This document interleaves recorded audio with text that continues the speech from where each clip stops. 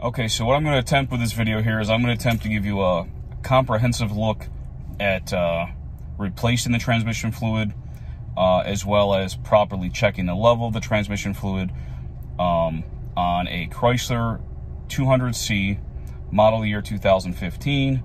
This one has a 2.4 liter and it's front wheel drive. However, this is the 9-speed transmission. I think Chrysler calls it the 948 TE transmission. And a lot of the information in this video is going to be applicable to other Chrysler, Dodge, Jeep vehicles that have the same transmission.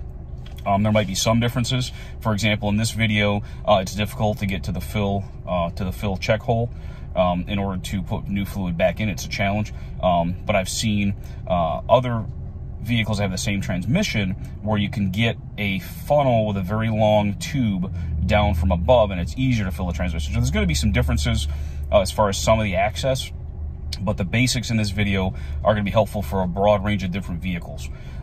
So what I've done here is I've seen on YouTube that there's sort of bits and pieces of this information out there in different videos, probably 4 or 5 different videos I saw that were helpful for certain aspects. But I'm trying to bring all the information into one place so that someone can watch this video and see the whole process from start to finish, from getting the vehicle up, getting the check plug off, draining it, checking the fluid before and after, and all the little tricks and challenges that are involved in it. So hopefully at the end you can have a complete understanding of what it takes to do this job. So here we go. Today I'm going to teach you how to replace the transmission fluid on a 2015 Chrysler 200C. This has the 2.4 liter engine, front wheel drive, 9-speed automatic transmission. So before we get into that, a lot of newer transmissions are not serviceable or checkable by the owner, okay, by your traditional do-it-yourselfer. There are a lot of times there are no dipsticks. Some cars don't even have engine oil dipsticks anymore, which just amazes me. But one of the ways that the automakers are getting away with that is they're calling these transmissions sealed units and saying that they don't ever need to be serviced. That they're good for the lifetime they just say they're good for a lifetime, I think. And from my perspective, what that really means in normal English is that to the first owner that buys the car new and is going to drive it 50, maybe 60, maybe up to 100,000 miles, the transmission's probably going to be fine, as long as the vehicle's not abused or run in, harsh conditions all the time. The transmission and the fluid will probably get you to 100,000 miles. Now, of course, that only covers a certain segment of people that can afford to buy the cars new and are only going to keep them for so long. So lifetime is kind of a deceptive term, okay? This car is around 112,000 miles. We're going to be changing the transmission fluid. I'm going to put links to a couple different videos in the description where I got some of this information from, but I haven't seen a video so far that walks you through the whole thing from start to finish, where someone with some mechanical skills and some patience can actually change the transmission fluid yourself. I don't have the owner's manual for this vehicle. I've read a couple different things online, either that this transmission specifically is completely sealed and doesn't need any service, or I've also read that needs service after 60,000, but that might have been a different year. But regardless, to me, the point boils down to, just because your transmission says it's sealed and it never needs service, it's lifetime, that's not necessarily accurate. If you're going to have a vehicle near 100,000 miles or over 100,000 miles, or maybe you're the second owner, you're going to get it at 50 and get rid of it at 150, you think, or maybe even longer, you're really going to want to plan on replacing the transmission fluid at some point. Transmission fluid is just like any other fluid. It's a hydraulic fluid, and over time it does break down, and it does need to get replaced at some point. So basically, just because they've stretched the interval very, very long doesn't really mean that it never needs to be changed. So that's kind of a little bit of background of why I'm getting into this, and I'll be able to show you guys what I did, and like I said, I'll reference some source material in the description. It was very helpful. Okay, here we go. Okay, to start with, you're going to need all 4 wheels off the ground. Honestly, this is going to be a lot easier with a lift, but I managed to get the car level with ramps on the rear and then jack stands on the front. So the first step I took here was recommended in another video, and then once I looked at it, I agreed. I popped off this tie rod. out of the knuckle. Basically, that is achieved with a 5mm Allen socket on this. And then I found an 18mm 60-degree offset wrench to be helpful, because on the underside, that bolt is recessed in the aluminum casting. So it's easier to have the offset wrench. You could probably get away with something else, but that's how I find it to be easiest. So get that out of the way. Gives it a little more reach, a little more convenient reach in this area. Okay, so here's what we're looking at. We have to be able to get in and take off that. Okay, what I'm touching there with the pointer. That is the check fill hole on the back of the transmission, okay? That's a 6mm Allen. I should be able to reach in there and release that. Just in general, when you do a transmission or gearbox or anything, you always want to make sure you can get your fill hole open first before you take out your drain plug. Because sometimes you may not be able to get the fill plug out, and then you empty the transmission or gearbox, then you're really up a creek. So now we got the drain down here. This is going to be our drain bolt for the transmission. I haven't pulled that yet. I haven't checked what size that is, but I'll let you know when we get there. So basically the process here is going to be, we're going to pull out that fill plug. I'm going to check it with a homemade dipstick, because that's the other interesting thing about this vehicle. It has no transmission dipstick, I think we mentioned that already. And you can either buy what I found to be, I think it was like a $40 or $50 tool, or you can make one as long as you're careful with it and measure correctly. So maybe we'll go over that. Let me see if I can get a ratchet in there first on that fill plug. So this is the arrangement that I found to work for me. I was able to get a 1/4-inch drive ratchet in there. There's not a lot of room for a 3/8. Maybe you could get it in there. I couldn't do it.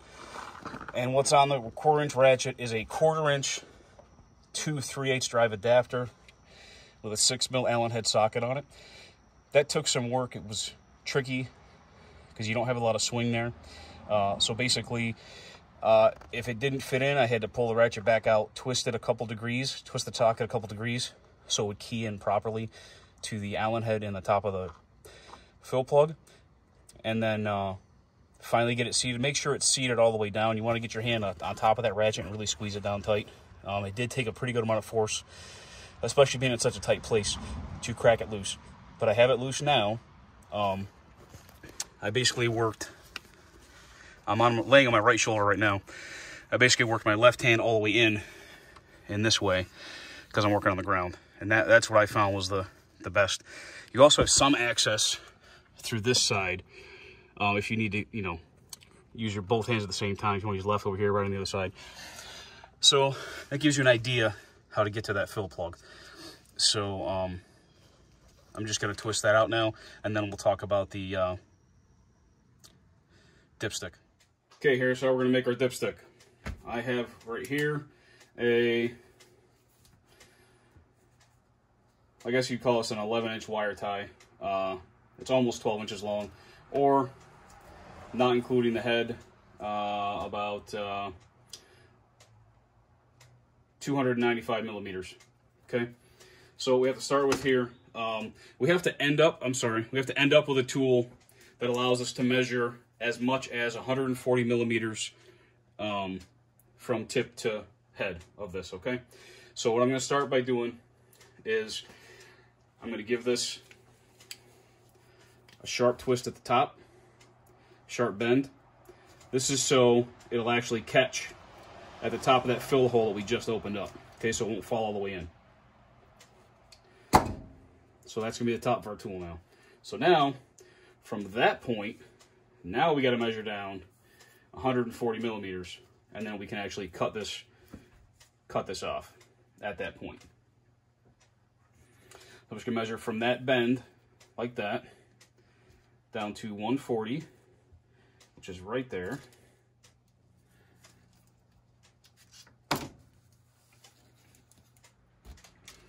So that is how long the tool will be.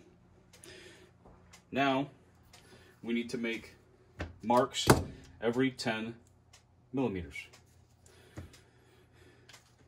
I'll see if I have a working Sharpie here. That one looks pretty good. So we'll give us a stripe there, a stripe at 20, stripe at 30. What I'll probably do is I'll probably make these same marks on the back of the zip tie. That way they're real easy to see, regardless of which side I end up being able to read when I'm under the car.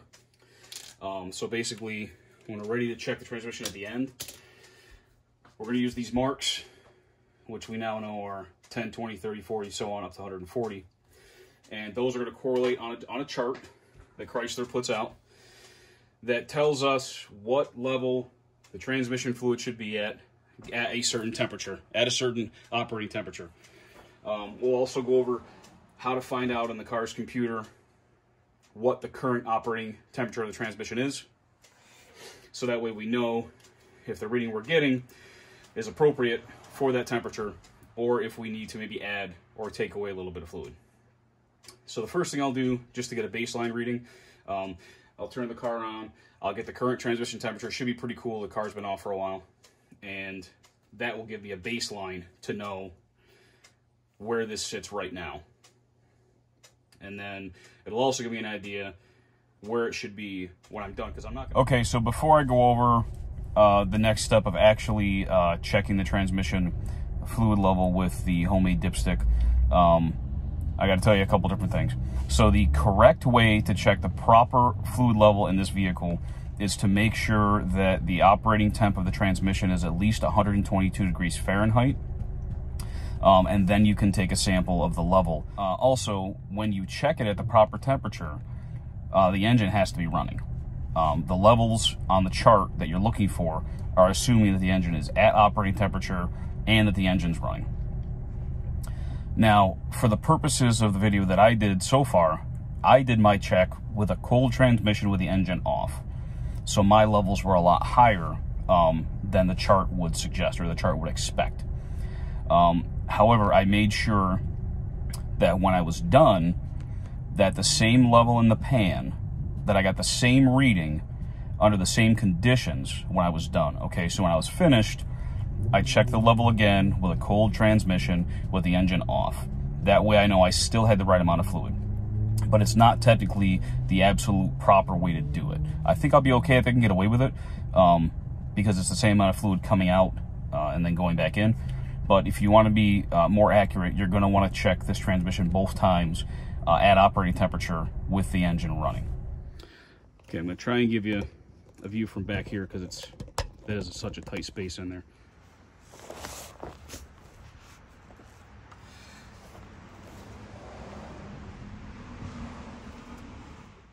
Okay, make sure that bend we did at the top of the dipstick bottoms out on the top of that fill plug hole.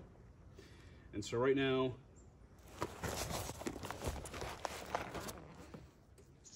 with it cold, I'll find out what the temperature is here in a moment. With it cold, but I'm a little above 30. Probably about 34 or 35 millimeters. Probably 34, because I'm not quite halfway between the 30 and the 40. I'm going to call that 34 millimeters. Now we're going to find out the transmission temperature. Okay, I have the accessory on only without the engine running. I'm going to start using these keys here. Show you what we're going to do here. Going to hit OK. We're going to go up.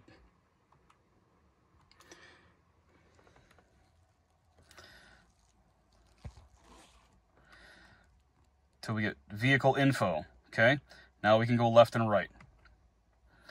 That's the voltage on the battery. We got left on the oil life, oil temp, transmission temp right there, 84 degrees. That's about right for ambient temperature. It's about how hot it is right now. So right now at 84 degrees, we have 34 millimeters of fluid using the tool that we made. Okay, so the problem with me taking the fluid level reading with a cold transmission with the engine off is that 34 millimeters at 84 degrees isn't even on the chart at all as a reading. And that's because the chart is designed for the transmission to be at operating temperature and for the engine to be running. So at this time right now, I won't put the chart up. I'm going to put the chart up at the end of the video so you guys can refer to the chart if you do your own checks the correct way at operating temperature of the engine running. So we'll move on from that. So now that we've covered that, we're going to pull this drain plug out.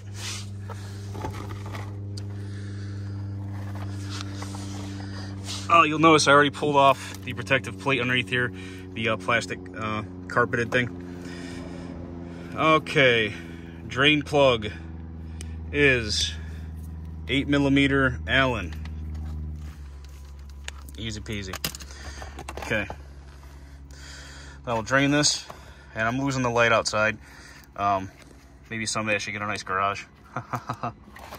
We'll drain this, and we'll pick this up again tomorrow.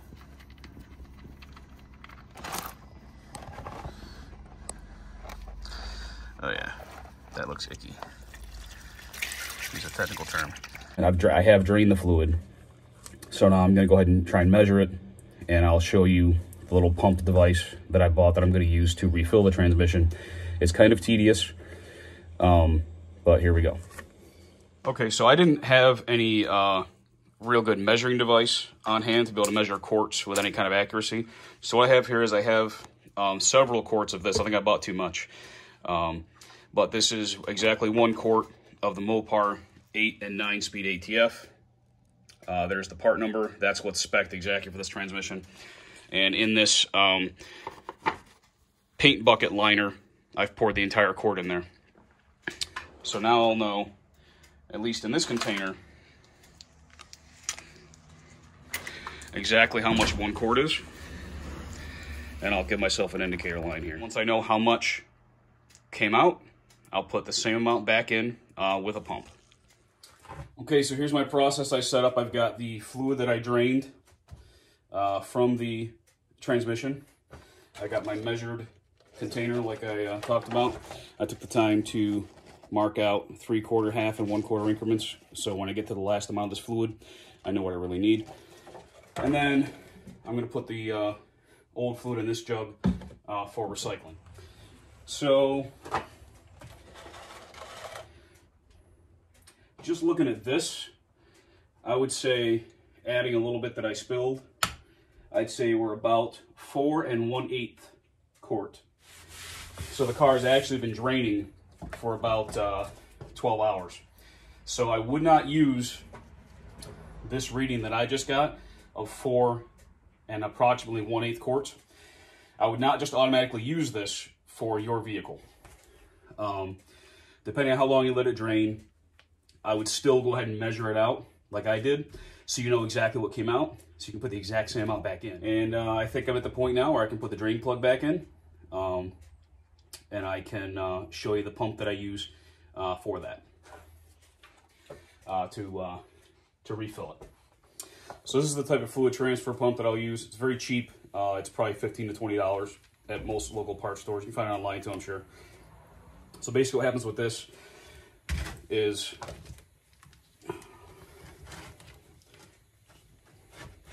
it screws right onto the top of most 1 quart containers. It's got this long straw on the bottom, so it can reach the bottom of the container. Okay. I'll actually curl in a little bit at the bottom, and you can tighten it to the top like this. Now you can route this into that fill hole that was so tricky to get to, and then basically you just pump away. It is tedious, it takes some time, but you can pump away 1 quart after the other. Okay, so this is what I rigged up in order to use this pump. The vinyl tube that comes with these pumps is not quite long enough to reach all the way in there, unless the bottle is lifted like this. So in this orientation, I should be able to fill this transmission properly. Just make sure that that tube goes in at least a little bit, like past the threads of the fill hole, so that it actually will start working for you. Okay, so I've reached the end of the first quart, and you see how this is tilted like this? Remember that this has a straw that comes down. It's a little bit longer than the bottle, and it's going to curve. So I tilted this, and I give it a few extra pumps so I can get the last bit out of this bottom corner. Now I'm going to try and show you my recommendation for changing bottles to minimize spillage. So I got every little bit I could out of that bottom corner, like I said. Now I'm going to pull this straw off the pump